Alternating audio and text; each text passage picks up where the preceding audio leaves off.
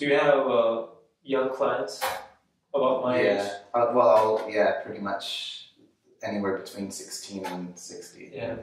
What are their biggest 3 issues? Biggest 3 issues. I'm not sure they're a whole bunch different for people in their 20s than people not in their 20s. Yeah, for sure, yeah. Yeah. So managing relationships. Yeah. Who am I and what do I want? Yeah. And I think what do I want? Yeah. And so this is the one that's different. So 20-year-olds are discovering their patterns. Yeah. Whereas people my age and older are really in their patterns. Already. Yeah. They're just accepting most of it. Well, maybe not where they're learning that they're doing stuff that's not so acceptable. So it's like you've done it for years in a sense. But then it's kind of like it's not working. It might be an old job or it might be how you are in a relationship. Yeah. It's like, oh, I've done this again, or this is happening again. Yeah. And they come and they say, what's going on?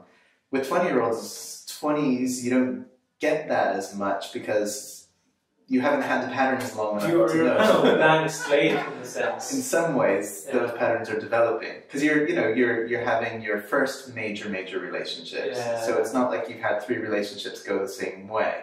Yeah. So I think that's probably a big difference, and that's about learning to really hear yourself. Yeah. In a sense, so I mean, everybody's going to make a pattern of some sort, but in a sense that you can make some better choices so you don't fall into some sort of pattern response. And also you, in your 20s to do psychotherapy is much easier and getting towards a better direction than later on in life because you already made those choices and decisions and you're living with them. Yes. For years maybe, it could be your marriage already. Well, not a lot of people know that your brain is still developing until your early to mid-20s, the executive functioning part of your brain. Which is why people, not entirely, but why teenagers in young 20s tend to be more impulsive than adults, because that executive function that helps you make those decisions isn't quite on board yet. So if you can get in there while that's still developing and use that executive function not just to respond to what my friends want me to do, what my parents want me to do, and all these conflicts, but actually look inside and say, okay, gosh, let's back off and let's just not respond to everything all the time, but take something a little bit slow, let's think this through. And to listen to a therapist who might be your parents' age, but isn't your parent and has no investment in you being anything like your parents do. They don't care whether you go to graduate school or go to law school or become a mechanic or become a... So what do they care about? Getting down to what you need to be doing. Exactly. Yeah. It's kind of somehow a person who is a stranger and who you are paying to spend your time with might help you much more.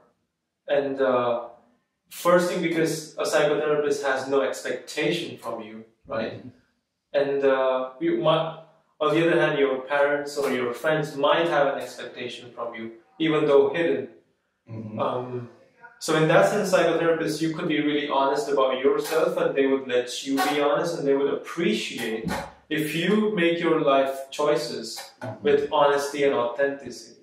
Yes. Rather than your family or your friends who might want to make, who might want a decision coming from you, which could be their own hidden desire for you.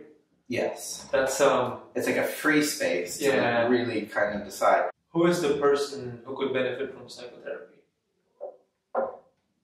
I mean, I'm biased, obviously, but I think everybody should try it. Yeah. And I think everybody should shop around. I think it's going to sound a bit crazy, but it is one of the most important relationships that you will have.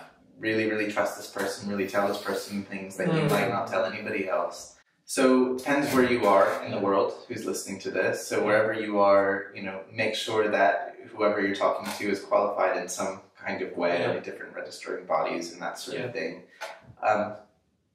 Call them up, talk to them on the phone. You will probably have to pay, some will give you a free session, you'll probably have to pay for a session, but it's worth it to get in there. It's very fair, they should answer your questions clearly and honestly. What kind of training do you have? What do you believe about this? What might I be able to expect? I mean, you know, you have a right to check them out if they're completely like throwing questions back at you and you know, making it a psychoanalysis straight away. And be very wary. You know, have your questions answered, see how you feel, and then maybe see 2 or 3 people that way, and then go back to the one that you feel positive. There we go. Do it. It's helpful. It's awesome. It's amazing. And later on in your life, you will be so grateful.